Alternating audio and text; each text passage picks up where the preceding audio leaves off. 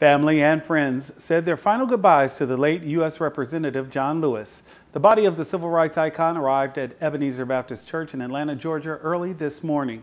3 former presidents and Dr. Bernice King paying tribute to John Lewis during today's service, remembering a man who always worked to better the nation he loved. It is a great honor to be back in Ebenezer Baptist Church, in the pulpit of its greatest pastor, Dr. Martin Luther King Jr.,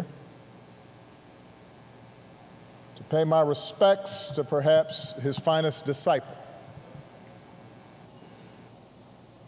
an American whose faith was tested again and again to produce a man of pure joy and unbreakable perseverance, John Robert Lewis. Congressman Lewis was buried following the funeral at Southview Cemetery next to his wife, Lillian.